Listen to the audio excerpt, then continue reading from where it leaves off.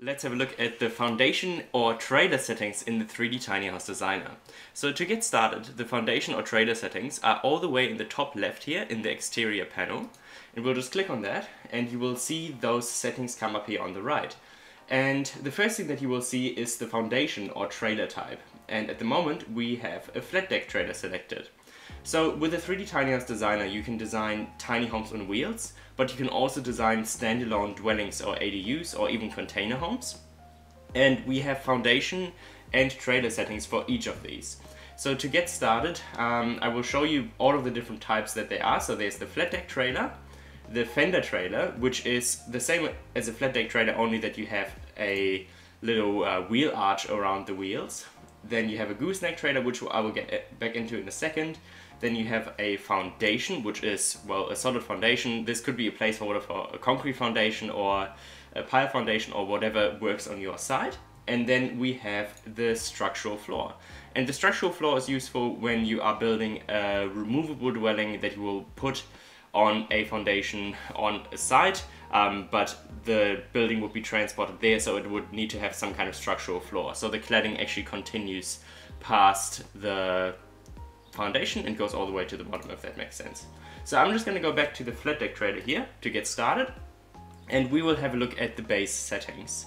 The base settings that you will see are the length, width and height, which define the footprint of your tiny house. So if you want to change the size of your tiny house, you would come into the foundation settings, and this is where you change the size.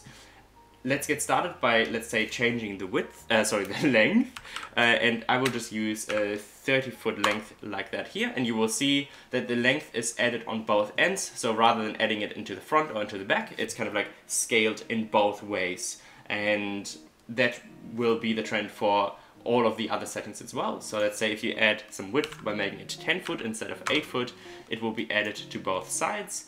And the height, which is important, is from the bottom of the ground. So you see the grid pattern over here, which is the placeholder for, say, the side floor.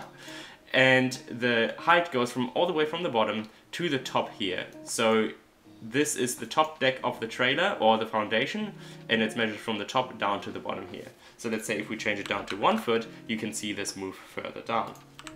And this would also include, let's say, any like structural flooring panels or something like that, but when it comes to the flooring itself, that would not be considered in that height here. So I'm just going to set it back to 8 foot wide and 28 foot long. And just as a quick reminder, I have another tutorial for this, but you can change where all of the interior is located, so you can bulk move everything at once. So if you're, let's say, changing the length of your tiny house or the width of your tiny house and you need to move everything in the design, you can do that quite easily with the bulk interior move tool. Alright, so that's the length, width and height. The next setting that I will show you are the axle settings, and this defines how many axles your trailer will have. Of course, if you have a foundation, this setting wouldn't pop up, but at the moment we have 3 axles here. We can change this to, let's say, 2 axles or 3 axles, 4 axles, even 1 axle. 1 axle is not nearly as common. As a quick tip, of course, if you don't know exactly what all of those settings are, you actually have the tutorial panel here, which shows you what each setting does. So that is the axle count. I'm just going to set it back to 3, and then we have the distance from front. So this is most important when you're designing a trailer with a wheel well or with a fender. So I'm just going to quickly switch it back to a fender trailer here, and you will see this box pop up around the wheels here. And with a Fender trailer, it's very important to design around that trailer, and you need to be able to copy basically the exact trailer that you're going to get delivered by your trailer manufacturer, so you can design around it in the software. So at the moment it shows that the distance from the front of this Fender box to the front of the trailer is exactly 12 feet. If we want to change this, we can type in, let's say, 11 feet, and you will see the entire Fender box move. And this way you can just replicate the specifications of your manufacturer. So now that we are already in the Fender trailer, we might as well have a look at the Fender settings itself.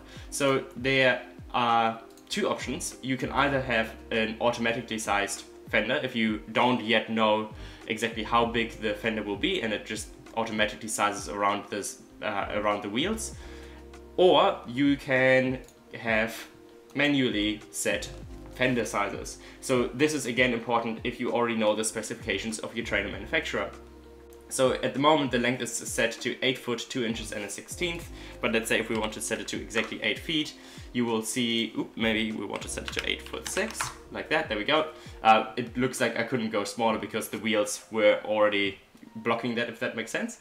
But yeah, so in this case you can see here it's 8 foot 6 here, and then you can just replicate the dimensions of your trailer manufacturer specifications. And then you can also put in the height and the width of your fender box.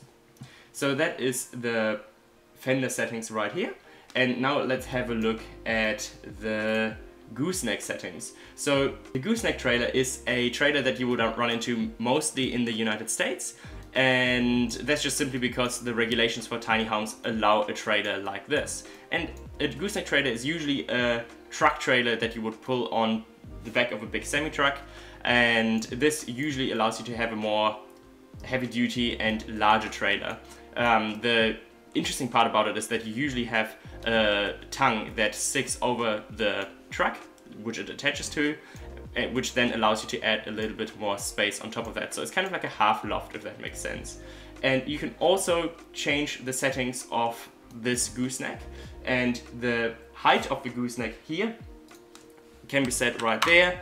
And the height of the gooseneck actually applies to from the bottom of or from the top of the trailer all the way to the underside of that loft panel.